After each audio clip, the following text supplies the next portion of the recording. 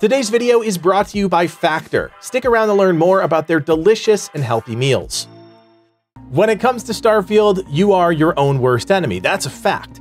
Whether it's not preparing for a fight or simply not knowing what to do next, it's easy to get lost in the void that is space. My name is Kodiak, this is Legacy Gaming, and today we're sharing our step-by-step guide to take you from fledgling explorer to overpowered Lord of the Stars. There are a million tips and tricks videos flying around. Too many, in my opinion. There are a ton of great creators making great content that'll help you in a specific scenario. But as far as we can tell, no one has helped connect all of those dots and put together a video that will put you on a path for success until today. Between myself, Livid, and Schmo, we've put in over 300 hours with Starfield, and we think we have a really firm handle on how best to guide you through the early and mid-game. Remember, Starfield is massive, and while this is a linear guide, you can, at any point in time, do something entirely different. It's all about player choice. A word of warning as far as New Game Plus is concerned, while we won't go into any specific details on the story, completing the main quest, or what happens after, we wanted to warn you that stepping into New Game Plus will leave you naked and afraid once again. If you are a player looking to do everything the game has to offer, waiting to complete the main campaign is probably in your best interest, as you're looking at a near complete wipe of your progression if you venture into a new playthrough.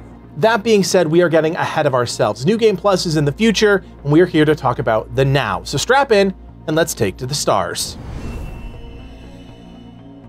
It makes sense to talk quickly about skills first. Before you do anything in the game, you're going to have to go through a few introductory quests, and throughout each step of your progression through this guide, you'll gain skill points. The headline? Don't waste these on skills that won't be immediately valuable to you. You have to think about the here and now as well as the near future, and if you pick skills that are aimed towards the end game, well then you'll have a harder time catching back up. We do have a full video breaking down each skill tree as well as our personal favorite picks in each category, but to give you a snapshot, I think it's safe to say these are a few solid early game picks. Weightlifting so you can carry extra loot, stealth so you can be sneaky, theft so you can take advantage of being sneaky, commerce so your buy and sell rates are better, a combat skill that matches your playstyle and weapon choice, more on this in a bit, research method for its unique perk sudden development, boost pack training for easier traversal, security so you gain access to even more loot, and targeting control system so you can disable and ultimately steal ships. It sounds like a lot, but all of this will come in handy as we work through each step of this guide. Remember, we're not saying you need to get everything at once, but the skills I outlined all feed into the overall process of getting OP quickly. Once the Great Beyond opens up, it's hard, almost impossible really, to figure out what to do first. Do you tackle the main story, maybe join a faction, or better yet, start tweaking your spaceship? All of these are great, but in order to get OP early, we really need to do a little legwork and set ourselves up for success. Enter the mission board, a great little kiosk that offers up some simple quests in exchange for credits. It can seem mundane, but each of these quests will reward you with a few thousand credits, and at this point in the game, that's quite the windfall. The real goal here is to scrap together enough coin to buy yourself a new weapon, but not just any old weapon, something special, something that'll last, something unique. A quick note about the mission board, you can find these in most major cities, or even craft one to place in your outpost. For example, there's one in New Atlantis right inside the viewport off to the left side of the main drag when you first start walking into the city. Likewise, there's a terminal specifically for the Freestar Collective inside the Rock in Aquila City, up the stairs against the right side of the wall. For now, the main mission board will do just fine. Grab any and all missions and knock them out one after the other. To refresh the board, simply leave the galaxy and come back, or wait 24 hours, which will trigger a refresh. Do enough missions until you're close to 30,000 credits, and you can move on to the next step. With credits in hand, it's time to pick up that unique weapon I mentioned earlier.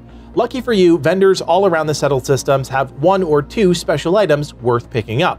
What you choose really depends on your playstyle, so I'll let you make the decision here, but here are a few weapons you might be interested in. In the residential district of New Atlantis is Centurion Arsenal. Inside, at the vendor, you can pick up the Marksman's AA-99. This technically isn't a unique weapon, but it's damn powerful, providing you with deadly long-range effectiveness right out of the gate. If you're more of a shotgun player, you can head down to the commercial district and stop into the UC distribution center.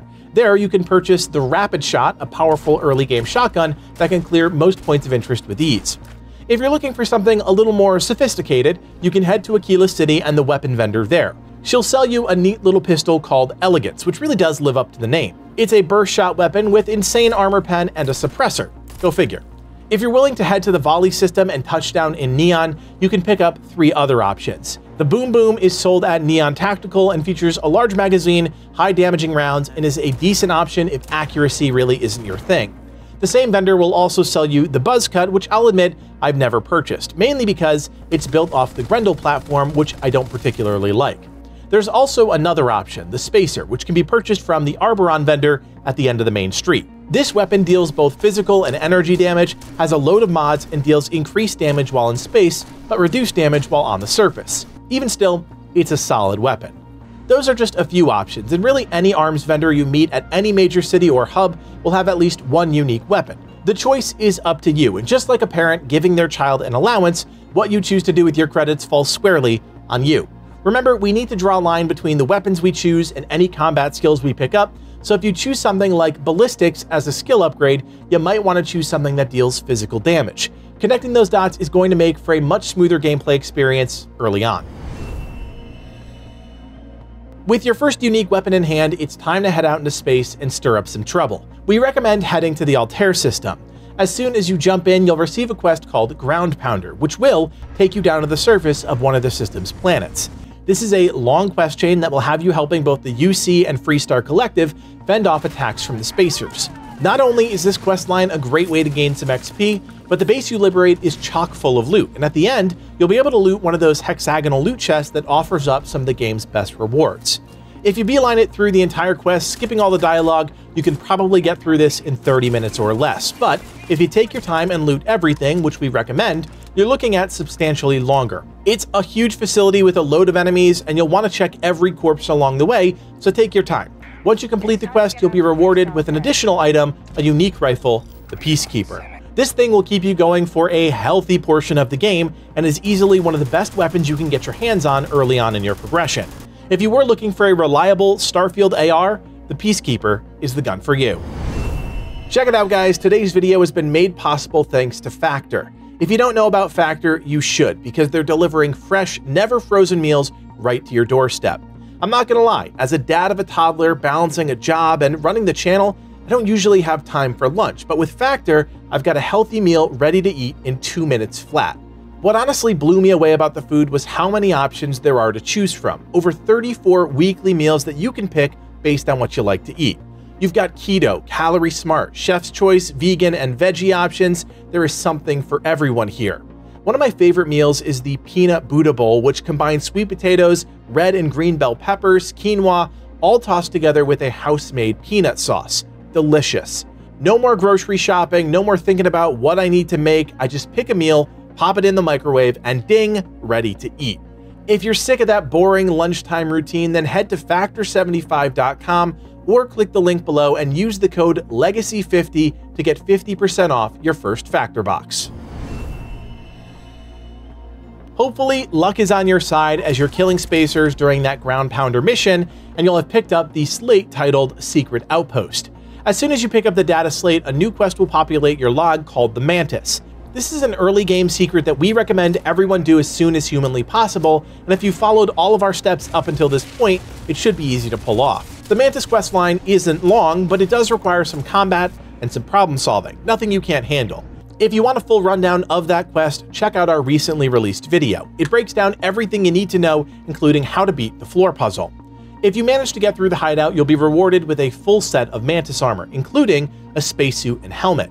If you save right before opening the case and interacting with the armor, you can loot it, check what bonuses it rolled with, and if you don't like them, load back in from your quick save and loot the armor again until you're happy with the bonuses. You'll also unlock the Razor Leap, a brand new ship leagues better than that of the Frontier. To say this thing carried me through a good chunk of the game would be a wild understatement.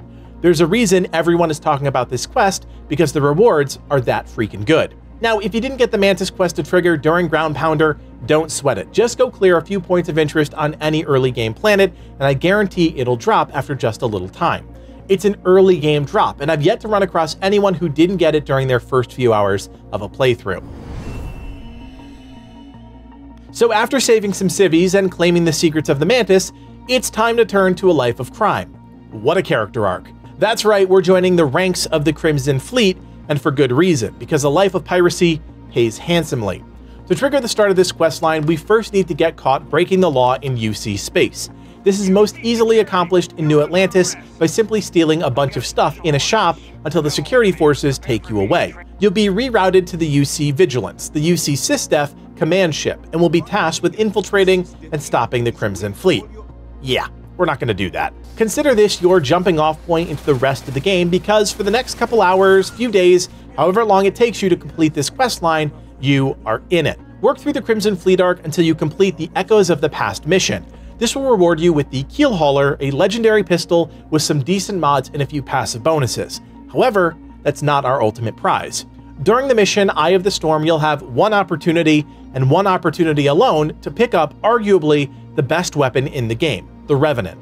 During the objective, Locate the Vault Control Center, you'll enter, get this, a control center. Sitting there on the desk is this unique firearm juiced out to the max.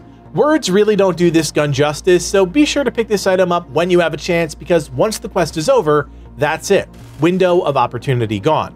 With 2 legendary guns and a load of quests under your belt, finish up the Crimson Fleet storyline and you'll be rewarded with 250,000 credits, as well as a free ship. In all honesty, this thing really doesn't hold a candle to the Razor Leaf, but with the right modifications, you can make practically anything a good ship. The last step to truly setting yourself up for success in Starfield is to build a base of operations. Look, I get it, outposts aren't for everyone, but the truth is, if you ignore this aspect of the game, you're just going to be missing out on a singular place to gain resources and tweak your gear to their maximum potential. There are other ways to achieve these goals, but setting up a simple outpost is a practical option.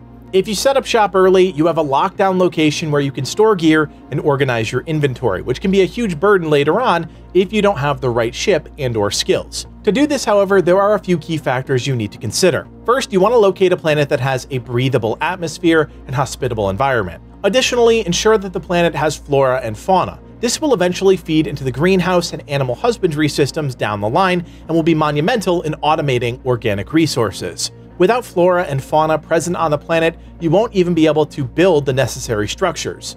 On top of this, you'll also want to scan numerous planetary bodies and look out for a mineral-rich planet or moon. Some of the most important resources in the game are aluminum, iron, copper, and nickel, but we'd also consider helium-3, chlorosolanus, and alkanes also worth mentioning. Once you've found the right planet, you'll need to land in the right area. Take your time and find a location where the most important resources converge. Touching down on the planet's surface and doing a bit of exploration with your hand scanner will allow you to see the areas where you can set up extractors. Ensuring multiple resource zones falls within your outpost beacon's radius is probably the best outpost tip we can give to new players, because eventually those zones will result in tons of raw materials, all of which are automatically harvested. We mentioned aluminum before, and for good reason. It's used in just about everything and is even a foundational resource when it comes to manufactured components. Without a steady flow coming into your base, you'll quickly run into roadblocks, so again, preparation is key.